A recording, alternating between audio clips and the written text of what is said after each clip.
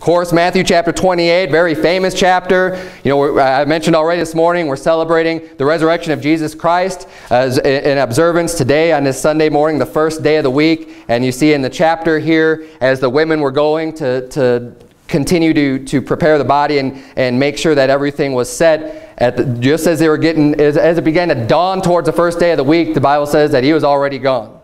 He was risen. And praise the Lord for that. But I want to point out here a section of this story here in verse number 5.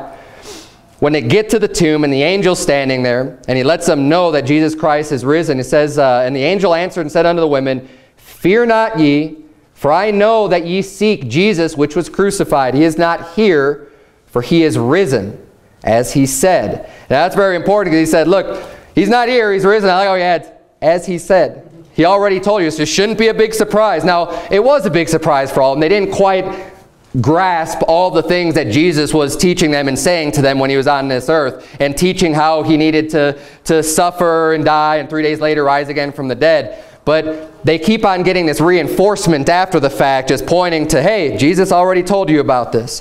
Because there's a lot of fear. We're going to notice that he tells them right off the bat, Fear not, I know that you seek Jesus. He's not here, for he's risen. As he said, come see the place where the Lord lay, and go quickly and tell his disciples that he is risen from the dead, and behold, he goeth before you into Galilee. There shall ye see him. Lo, I have told you. And they departed quickly. So notice he says, you need to go quickly. And they listened to him. And they departed quickly from the sepulchre with fear and great joy, and did run to bring his disciples word. Look at the excitement. Can you imagine the excitement of showing up to the tomb? Now they're all, I'm sure, still a very heavy hearts, because Christ was crucified.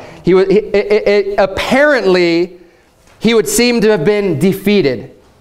Right? He was crucified, was buried, and now they're going mourning and just going to do the duty that they need to do with the body of Christ. And they show up, and there's an angel standing there and tells them, look where he lay. He's not there anymore. He's risen just like he said he would. And just giving them the news, hey, go spread the news. Go tell the disciples. He's risen. He's come back to life. And how exciting that must have been at that moment to walk in and see, wow, what is going on here? And they're kind of shook up. They have a little bit of fear. They don't know what's going on. And then they just run. And they run to go tell the news. And this is going to be the focus of my sermon this morning. I think we need to be getting more excited about the resurrection of Jesus Christ and just the good news that brings. Amen. How many people were truly excited when you woke up this morning to actually come to church? I mean, you don't have to show your hands, it's fine. Just ask yourself this. Oh, sorry. Just ask that to yourself. When you woke up, were you really excited to go to church? Or was it something you're just doing out of obligation? You know, some people come to church because it's Easter, and you say, oh, well, we got to go to church on Easter, right? Some people go to church because they go to church every week. They go to church whenever the doors open. You know, whatever the reason is, I want to get into the excitement, because it is exciting. Jesus Christ, the story of Jesus Christ raising from the dead, hey, that hasn't lost any of the excitement. That's the best news that anybody could ever possibly hear. We need to be getting excited about this. The Bible says, I was glad when they said unto me, let us go to the house of the Lord. We ought to be happy to come to church. It shouldn't be a drudgery. It shouldn't be something that you just, oh, well, we got to go again. I'm going to put in my time, just like clocking in and clocking out. I'm here, I showed up. Okay, God, I'm doing what I'm supposed to be doing. Let's get excited. We need a lot more excitement in the church. And I don't mean this newfangled excitement where we just have this big rock band and everyone's just becoming more like the world and it's just like a nightclub. That's not the kind of excitement I'm talking about this morning.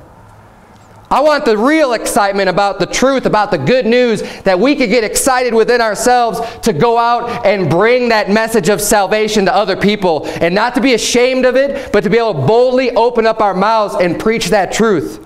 Because it's good news. You know, people today, we're getting brainwashed into thinking that you can't ever talk about religion because it's going to upset people, it's going to offend people, it's a bad thing, don't talk about that. And it wears on you. And look, we're all human here. And the more you get this from the world, it's going to hit you and hit you and hit you until all of a sudden you realize, you know what, I'm not really saying anything anymore. We need to get that excitement back and get the proper view. The gospel is not a bad thing. Are some people going to get offended? Yeah, you know what? Some people will get offended. But how can you worry more about them getting offended than them going to hell? And this is important news. And this is great news. I mean, look, who in the world has been dead, crucified, dead, and buried, and put in a tomb, and then all of a sudden, they're gone. They arose from the dead. There's one like that. There's one. Jesus Christ. So they ran quickly from the sepulchre. They had great joy, and they did run to bring his disciples word. Verse 9 says, and as they went to tell his disciples, behold, Jesus met them, saying, all hail. And they came and held him by the feet and worshipped him. Then said Jesus unto them, be not afraid. So over and over again in this chapter, you're going to see him saying, look, don't be afraid. Don't be afraid. Go tell my brethren that they go into Galilee, and there they shall see me. And we need that same message this morning. Don't be afraid. We need to spread the good news of the resurrection of Christ, the great news. It's something to have great joy over, to be excited about, to be ready to run out and go and tell people about the resurrection of Christ. But we can't be afraid. Fear is going to stifle you. It's going to stop you. It's going to cause you to close your mouth and to sit at home and to not be excited about anything, not to be excited about coming to church, not to be excited about serving God. There's many reasons that we ought to have this great joy this morning about the resurrection of Christ. I'll read for you. Turn, if you would, to 1 Peter chapter 1. 1 Peter chapter 1, right near the end of the Bible. I'm going to read for you from Luke 24, another account of the resurrection of Christ. In Luke 24, verse 51, the Bible reads, and it came to pass, while he blessed them, he was parted from them and carried up into heaven. And they worshipped him and returned to Jerusalem with great joy, and were continually in the temple, praising and blessing God. When Jesus Christ departed from them in Luke 24, they had great joy because he was risen from the dead. And then from that point forward, it says they were continually in the temple, praising and blessing God. 1 Peter chapter 1, verse number 3. The Bible reads, blessed be the God and Father of our Lord Jesus Christ, which according to his abundant mercy hath begotten us again unto a lively hope by the resurrection of Jesus Christ from the dead. Our hope and our salvation, it's not a dead hope. We have a lively hope, and we ought to act like we have a lively hope because we have a risen Savior. We have a God that's not like the false gods of the Bible, where you remember Dagon, who was set up when the Philistines had taken the Ark of the Covenant, and he was falling down and his head fell off, and they were all, you know, it's like their God had died. And he wasn't coming back to life. He couldn't speak. He was just a dumb stock, a dumb stone, right? A dumb graven image. That's not our God. Our God cannot be defeated. Even when all things seem to be going bad and wrong and what in the world is going on, our God can't be defeated. It is all part of his plan. And praise the Lord that we have a lively hope because we have a living Savior. Verse number 4, to an inheritance incorruptible and undefiled, and that fadeth not away, reserved in heaven for you, who are kept by the power of God through faith unto salvation, ready to be revealed in the last time, wherein ye greatly rejoice. Though now for a season, if need be, ye are in heaviness through manifold temptations.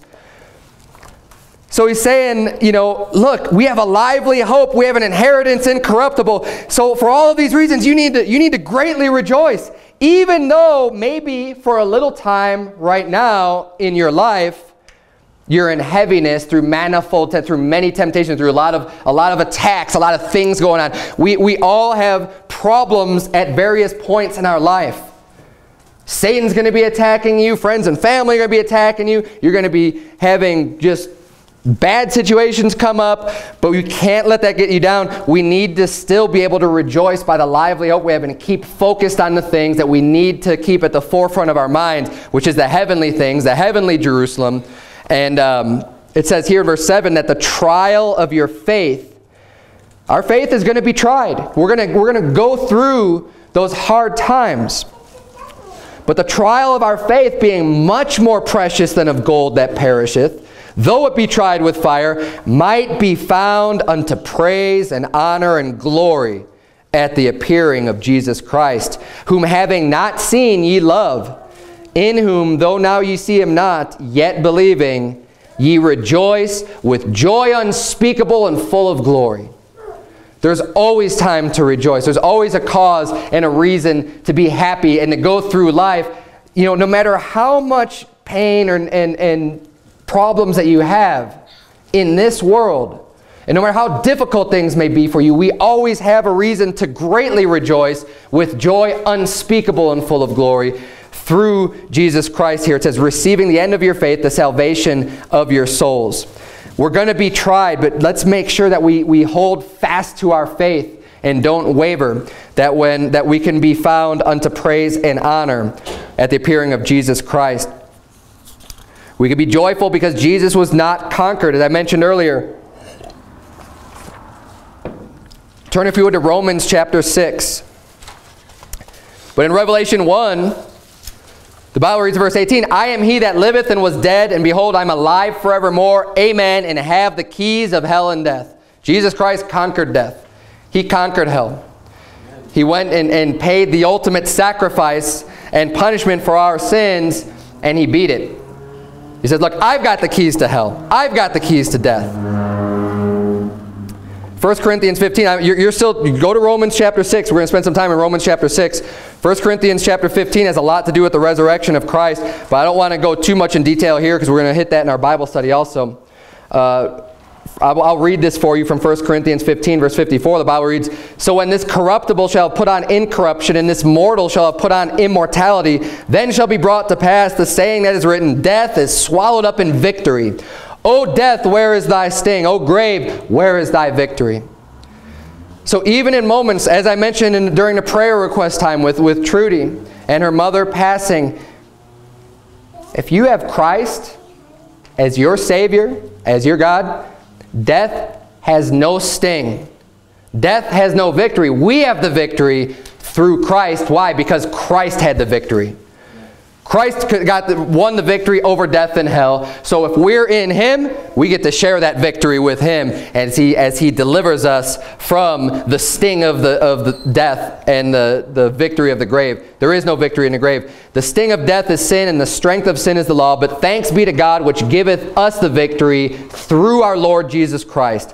Therefore, my beloved brethren, be ye steadfast, unmovable, always abounding in the work of the Lord, for as much as you know that your labor is not in vain in the Lord.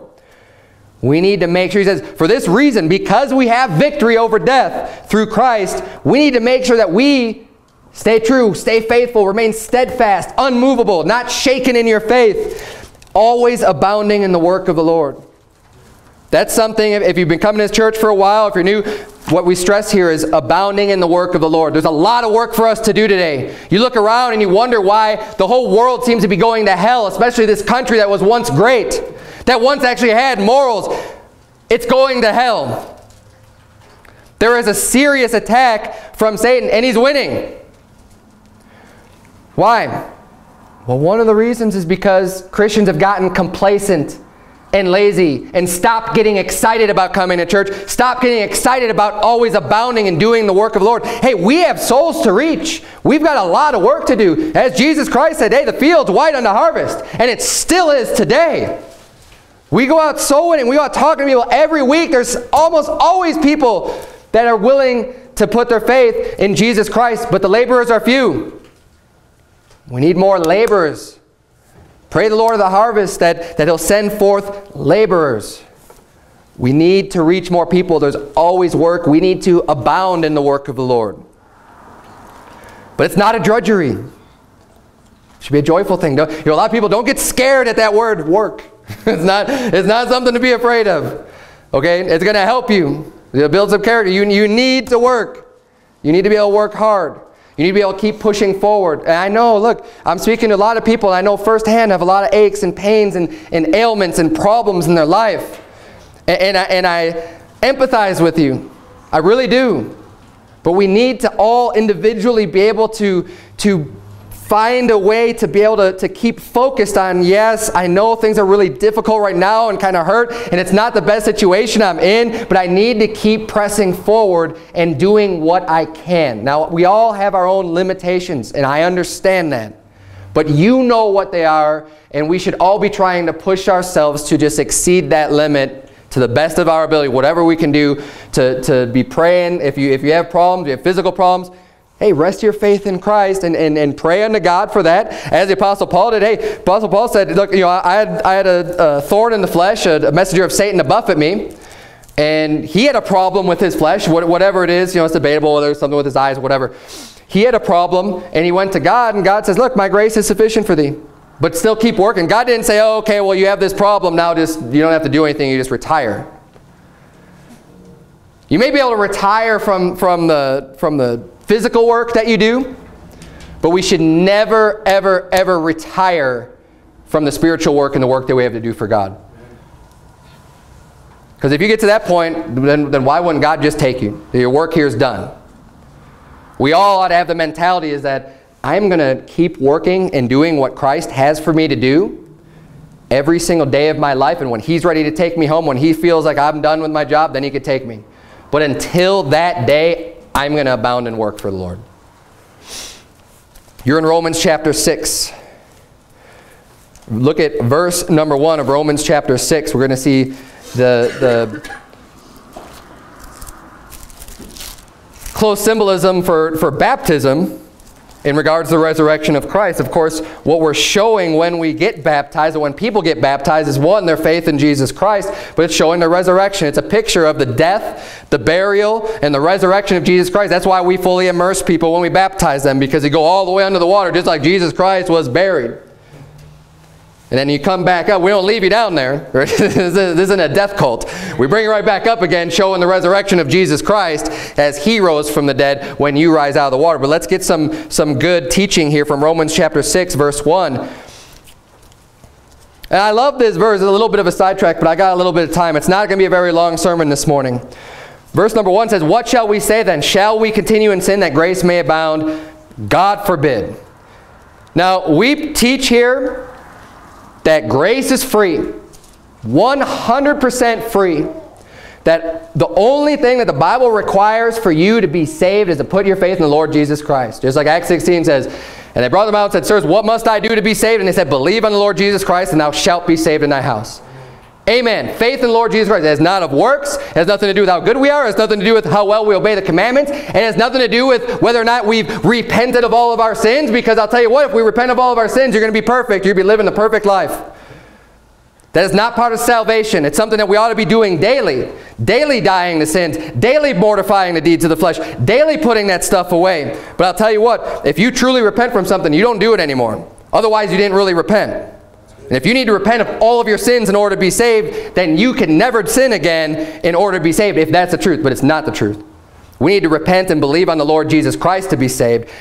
Stop believing in your false god. Stop not believing in Jesus Christ and put your faith in the Lord Jesus Christ for your salvation. And when we preach this, oftentimes people say, well, what are you saying then? Can we just sin? I guess you just go off and do whatever you want then. Well, Romans chapter 6 says, what shall we say then? Shall we continue in sin that grace may abound? God forbid. Of course we shouldn't do that. But the implication that, and if you read Romans chapter 5 at the end of the chapter there, he's saying, look, for if by one man's offense death reigned by one, much more they which receive abundance of grace and of the gift of righteousness shall reign in life by one Jesus Christ. Therefore, as by the offense of one judgment came upon all men to condemnation, even so by the righteousness of one the free gift came upon all men unto justification of life. For as by one man's disobedience, I'm in verse 19 of chapter 5, many were made sinners, so by the obedience of one shall many be made righteous. Moreover, the law entered that the offense might abound. But where sin abounded, grace did much more abound. So the Bible's teaching us there, look, when sin multiplies, when it abounds, when it just keeps increasing, grace abounds even more to cover all of that sin. Basically saying, can we still sin and be saved? Yes, we can. Because no matter how much we sin, what Jesus Christ did was enough to pay for the punishment, to pay the atonement for our sins. Amen. So it does cover it completely. But should we just, okay, well, have the mindset of, well, okay, well, it doesn't matter now. I'm just going to go off and sin. Of course not. God forbid we would do that. Just because you're a child of God and you know that Christ has paid for your sins doesn't mean we should just go off and live like the world. God forbid we would do that. Romans 6 verse 2. How shall we that are dead to sin live any longer therein? Know ye not that so many of us as were baptized into Jesus Christ were baptized into his death? Therefore we are buried with him by baptism into death, that like as Christ was raised up from the dead by the glory of the Father, even so we also should walk in newness of life. They're saying just like Jesus Christ was dead and buried in the grave, we're buried like that in our baptism. We ought to be leaving this sinful flesh mortified in the grave and walk in newness of life. But notice he says we should walk in newness of life. It doesn't say you must. We should. Absolutely we should. What must I do to be saved? Believe on the Lord Jesus Christ. What should we do after that? Hey, we should be walking in newness of life. This is what God expects and demands of us. But it's not like you could lose your salvation if you don't. We should walk in newness of life. He says in verse 5, for if we have been planted together in the likeness of his death, we shall be also in the likeness of his resurrection, knowing this, that our old man is crucified with him, that the body of sin might be destroyed, that henceforth we should not serve sin. For he that is dead is freed from sin. Now this is great news for us. And this is the way we ought to be like. And look, if you're not happy about the things of God, if you're not happy about coming to church, maybe it's because you haven't really crucified your old man. Maybe it's because you haven't mortified the deeds of the flesh. Because I'll tell you what, sin is going to bring sorrow. Sin is going to bring grief. Sin brings death. Sin brings everything that's bad. It's not going to cause you to have this joy, the joy unspeakable and full of glory. It's going to bring you down and wear down on you to where you're living a miserable life. Any of those who have been there, I have. I know the misery that sin brings. Even after my salvation, I got saved when I was 20 years old. I put my faith on the Lord Jesus Christ. I was born again, became a child of God. But I'll tell you what, I didn't just all of a sudden start living for God right away. There was many years where I lived a life of sin. Fornication, drunkenness, and you know what? It was all miserable. I didn't even know what true happiness was. Until you start serving God, until you start doing what's right, until you start getting the sin out of your life. Then you even fully realize and can come to understand what joy is. And understand what it's like to go to bed with just a fully clear conscience, knowing that, hey, I know we're not perfect. But when you get rid of these major sins of the flesh, and you could just go to sleep just with that comfort and knowing that, hey, I'm doing what's right. I'm doing what God has laid out for me to do. And it doesn't mean, I'm not saying I've arrived and there's nothing more to do. No, there's always more to do. And it's a constant battle with the flesh. But you get that true joy and contentment of serving God when you can mortify and just bury that old dead man. Now we can never do that completely until Christ comes again. He gives us a new body. We're going to, or when we pass on, the flesh is left behind. But just as Jesus Christ was resurrected from the dead, we have the same exact hope. We see our own future resurrection through what already happened with him. Christ is the first fruits. And then after that, at his coming, there's going to be a resurrection of the dead. Let's keep reading here. Verse number 7, for he that is dead is freed from sin. Now if we be dead with Christ, we believe that we shall also live with him. Knowing that Christ, being raised from the dead, dieth no more, death hath no more dominion over him. For in that he died unto sin once. But in that he liveth unto God. Likewise, reckon ye yourselves to be dead indeed unto sin, but alive unto God through Jesus Christ our Lord.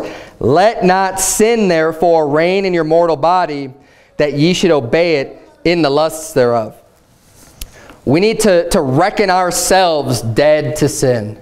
And just fully realize that just as Christ was dead for those 3 days and 3 nights and his body was in the tomb, We need to put our sin away and put it away forever, so that we don't obey the lusts of sin that reign our mortal body.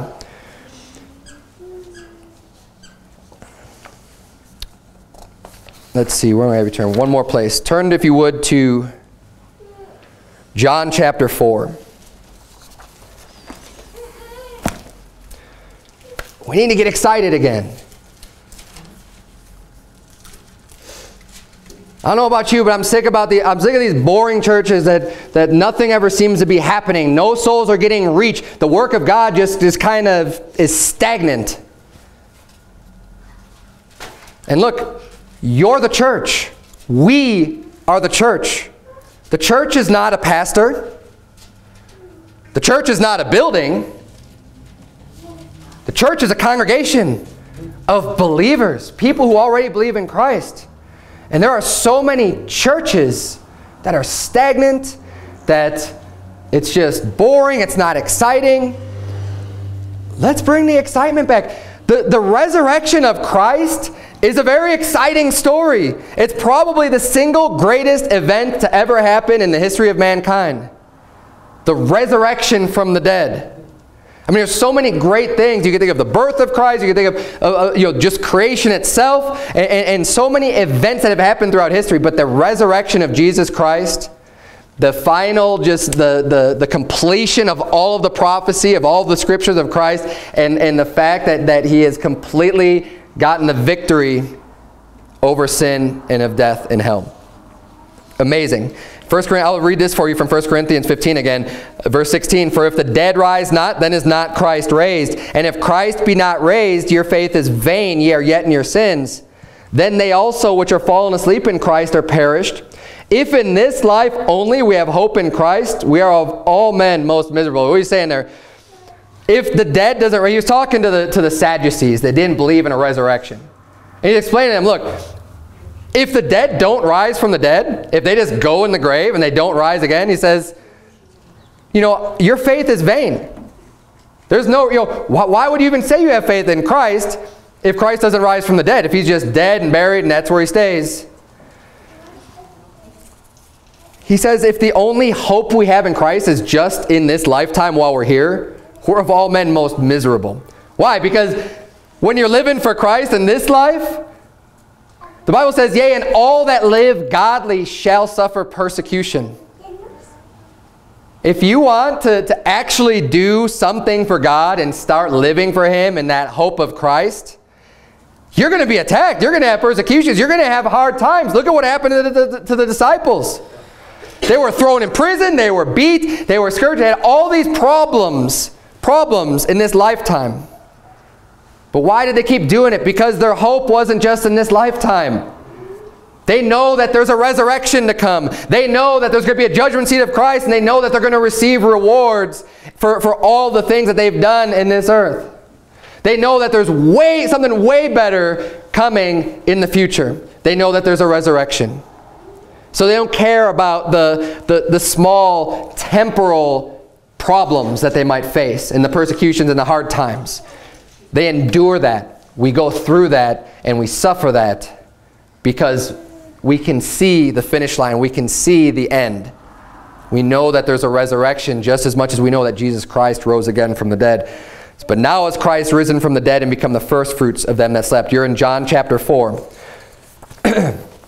John chapter 4. This is the excitement I think we need to have. We see here in John chapter 4 a famous story of the woman at the well. Jesus Christ preaches the gospel unto her. And we're not going to read the whole story, but we're going to come in right at the end here, John chapter 4, verse number 25. Because we see what happens and what she does. And I think that we all need to have that type of reaction. Now, I know that I had this reaction right after I got saved. But it's easy for this reaction to kind of fade away. We need to keep this new in our life. Look at John 4, verse 25. The woman saith unto him, I know that when Messiah cometh, which is called Christ, when He is come, He will tell us all things. So she's, as she's talking to Jesus, she said, well, we're waiting for the Messiah. We're waiting for Christ. And when He comes, He's going to tell us everything. Look what Jesus says unto her, verse 26. Jesus saith unto her, I that speak unto thee am He. He says, I am the Christ. It's me. Verse 27, and upon this came his disciples and marveled that he talked with the woman. Yet no man said, what seekest thou, or why talkest thou with her? Because she was a Samaritan, and the Jews didn't have dealings with the Samaritans. So they were kind of wondering, why is he talking to a Samaritan woman? Verse 28, the woman then left her water pot. So she's over there. She just went to the well to draw some water. Jesus was sitting there, and he's like, hey, give me some water, you know, the whole story. And after speaking to him, he's like, I'm the Christ. She drops what she's doing. Leave her water pot there. She went her way into the city and said to the men, come, see a man which told me all things that ever I did. Is not this the Christ? Then they went out of the city and came unto him. So the first thing that she starts doing is starting to tell other people about Jesus. Hey, what I was doing here, that's not important at all. I need to go. I'm going to go run. I'm going to start telling you, hey, isn't this Christ? Come on. Come and see this man. He told me ever I did. Isn't this the Christ? We need to have that excitement to be able to sometimes say, you know, and I know how life gets, and it gets really busy, and I had a really busy day yesterday dealing with all the things that come along with owning a vehicle or owning a house, and all of these chores and things that just could distract you. And if you let it happen, they could distract you forever. You have to be able to take the time to break free from those things, to leave the water pot. I know that the animals need to be watered. I know that we need to be able to cook food. I know that this stuff needs to happen. But there's times where you just need to just drop that and go off and tell people about Jesus Christ. You have to be able to do that. It's too easy to get distracted. We need to have that excitement. Don't dread it. Be excited over it. If you have the excitement, it's going to be a lot easier to drop that water pot, because carrying the water pot is not that much fun. That's a lot more work. Bending over my car and trying to, you know, get my hands into places behind the engine, that's not fun. I didn't have a good time with that. I'd much rather be out soul winning than doing that. And it's a lot easier when you have the excitement and the good news to bring forth. It's a lot easier to say, you know what, this can wait till tomorrow. We can do this another day. And just go off and serve the Lord.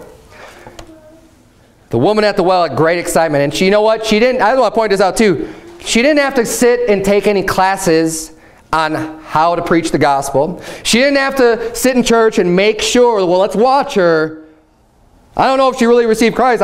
You know, let's watch her and make sure she doesn't sin. Let's watch her and get, you know, and do all this other stuff before we're going to allow her to go and talk to people. You never find that in the Bible. If you know how to get saved, you know how to tell other people how to get saved. It's as simple as that. Now, obviously, we want to be as good as possible at preaching the gospel and knowing as much Bible, and that's all very important. We stress that very much. And we do have soul winning classes. We do try to help you to get better, but everybody's encouraged. If you're saved this morning, you are encouraged to go out and preach the gospel. And whatever capacity you have, I understand some people aren't able to walk very well. You know, we go out and we knock on doors, we go door to door and we talk to people, but that is not the only way that you can preach the gospel. So if you are physically, for whatever reason, incapable of doing that, there are plenty of ways to find a person and talk to them. I know for a fact that everybody that's in this room made it out of their house and got here, so nobody here is just stuck in their house. If you could make it here, you could make it to a grocery store, a park, a house, whatever. There are plenty of places to be able to fulfill the great commission of preaching the gospel to every creature. Now, I encourage you to come and be a part of our door-to-door soul winning that we do here. But again, I understand if you can't do that. But we make soul winning as easy as possible for you to be a participant of. We have published times that we do every single week without fail, twice a week. But in addition to that, anybody who's interested in coming out soul winning, talk to me or talk to others in the church. I will make a point, to the best of my ability. I still have a full-time job, so but I have some flexibility. If you want to go out and do that and there's a time, these times don't work for you, let me know. I would love to go out and preach the gospel with you. And the way that we do it here is you know, a lot of people are new to this. They've never done it before, and they can be intimidated. We start off, just be a silent partner. We go out 2 by 2. Let me do the talking. I like to talk. That's why I'm the pastor, right? I'm going to talk all day. Let me do the talking and learn a little bit and see the scriptures that we turn to, and just the way that we present the gospel. It's not that difficult. It really isn't. It's good news. It's something to be excited about. When you're happy about something and you have this gift, how hard can it really be to just tell someone that, hey, there's a free gift. God loves you and He wants you to be saved. And he did so much for you, so much that His only begotten Son, Jesus Christ, died on the cross. But after He died, that wasn't it. He rose again from the dead. And He paid for your sins. All you got to do is just trust Him as your Savior. Put your faith in Him. It's easy. I just did it. I just gave you the plan of salvation. Now, when we go out and talk to people, we want to spend as much time as possible to make sure they fully understand that there's no works involved and whatever. But if you could at least just do what I just said, you can share the gospel of Jesus Christ with somebody. It really is that easy. But unfortunately, what happens is we have fear. Turn, if you would, to Mark 16. This is my last point I'm going to make, and we're going to be done. Mark 16.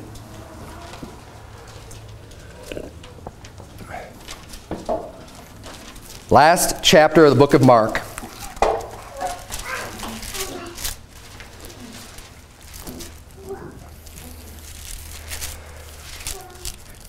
Anybody who's saved that I've ever met or talked to is happy about their salvation. They're truly saved, you're happy about it. You're happy that you're not going to hell. You're happy that Christ paid for your sins. It's definitely a reason to joy. But not everybody goes out and tries to talk to people about it and tries to share that gospel. Actually, very few do. Very few. And the reason why is fear. Look at Mark 16, verse number 7. This is another account. It says, "But go your way, tell His disciples and Peter that He goeth before you into Galilee. There shall ye see Him as He said unto you. And they went out quickly and fled from the sepulchre, for they trembled and were amazed. Neither said they anything to any man, for they were afraid."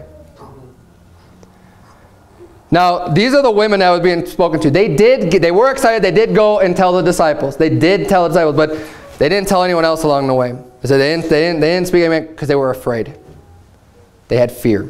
Fear is what's going to prevent you from opening up your mouth boldly. The opposite of fear is having boldness, right? And the Bible says that basically, if you read the Bible cover to cover, the only godly fear is fearing God. Fear of the Lord. That is the only fear we ought to have in our life. That's why the Bible says in Revelation 21:8, it says, "But the fearful and unbelieving and abominable murders," and it gives that whole list, "and all liars shall have their part in the lake which burns with fire and brimstone, which is the second death." It's saying all those sins are worthy of hell. Fearful. Fearfulness, being afraid, is a sin. It's a sin. You may be doing great with your sin life and getting other sins out of your life. You say, I don't drink, I don't smoke, I don't rob people, I do all these things. And praise the Lord for that. I'm happy for that. And you should continue to work at that. But if you have the sin of fearfulness and that's keeping you from preaching the gospel, work on that sin. We need to overcome that. Get the boldness through the Holy Ghost. Pray to God for boldness. The Apostle Paul, when he was sitting in a jail cell, says, "Pray for me that I might have boldness to preach the gospel." He was already thrown in prison for preaching the gospel, and he's asking, I need more boldness. Nobody in this room that I know of has ever been thrown into prison for preaching the gospel. But the Apostle Paul continued to ask for boldness. We have one of the best opportunities in history to reach people with the gospel of Christ. Don't waste it. It is not illegal to go door to door and to talk to people and preach the gospel. You don't really suffer that much persecution in general when you go out and do this stuff today in 2016. Times are a-changing, my friend, and it's going to be difficult again. But if you can't do it now when it's easy, how in the world are you going to be able to do it when it's much more difficult? We need to be able to open up our mouths and boldly speak. In 2 Corinthians 4:13, the Bible says, "We having the same spirit of faith, according as it is written, I believed, and therefore have I spoken. We also believe and therefore speak." If you're a believer this morning, you ought to be able to speak and tell other people that you're a believer also. Let's get excited, man. I love celebrating the resurrection of Jesus Christ this Sunday. It's exciting. Let's bring that good news to other people. Let's pray. Dear Heavenly Father, Lord, we thank you so much for the sacrifice that you made for us, dear Lord, for everything involved in the death, the burial, the resurrection of Jesus Christ, dear Lord. We thank you for loving us and carrying us so much, to put so much thought towards us, and to go through everything that you've gone through, dear Lord, for sinners, for wicked sinners like ourselves. Lord, it's a love that is so amazing that we can't even fully reciprocate, dear Lord. But I pray that you would please help us to have the boldness, to have the excitement, to have the joy that comes with your love and the sacrifice that you made and our own salvation, that you would help stir up our souls, stir up our spirit, dear God, today, to want to preach the gospel to the lost. It's in Jesus' name we pray. Amen.